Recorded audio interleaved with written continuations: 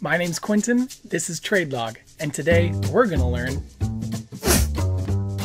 how to back up and restore TradeLog files.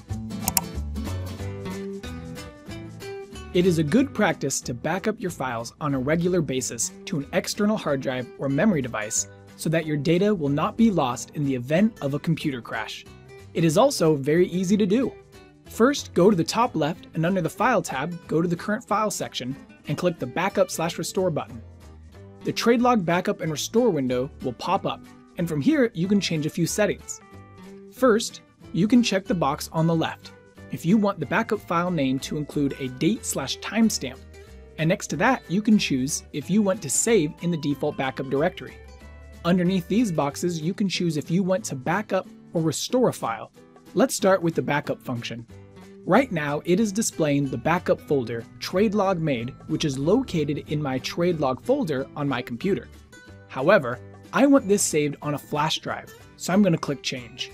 Then scroll down to my connected flash drive and save the backup file to a folder called TradeLog Backups that I made on my flash drive.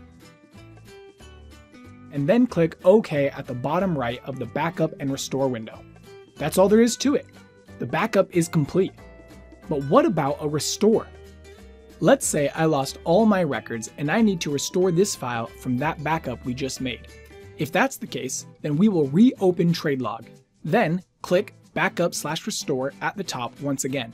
The restore bubble will automatically be filled, so we will click Select. Navigate to the save location in the flash drive and click Open.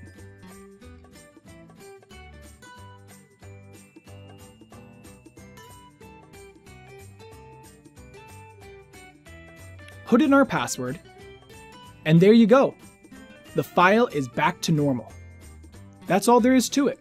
You now know how to back up and restore your TradeLog files.